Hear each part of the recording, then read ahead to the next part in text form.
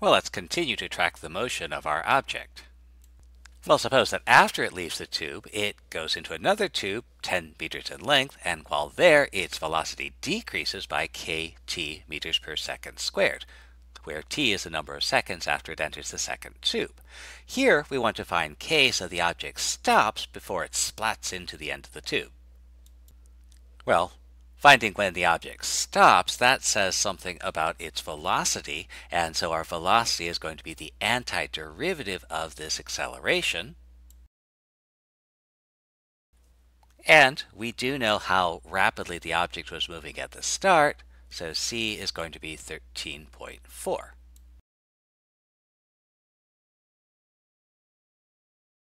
So the object stops when its velocity is 0, so we'll set up our equation and solve for t.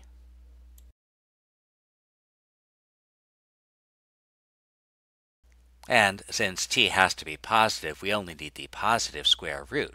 And so, depending on the value of k, the object will stop sooner or later. And the important question is, will the object stop in time? What will determine whether the object stops in time is whether or not it's traveled more or less than 10 meters by the time it stops. So we need to know the distance the object travels. Well, distance is measured in meters.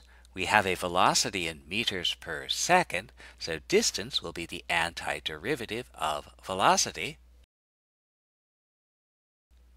And again, we can calibrate and find this constant. Since t is the amount of time since the object entered the tube, we know that s of 0 is 0, and so our constant is also 0.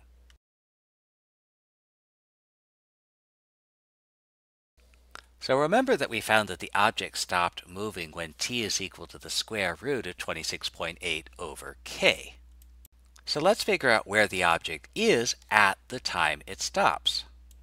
So if we want the object to stop before it splats against the far end of the tube, then we might reason as follows.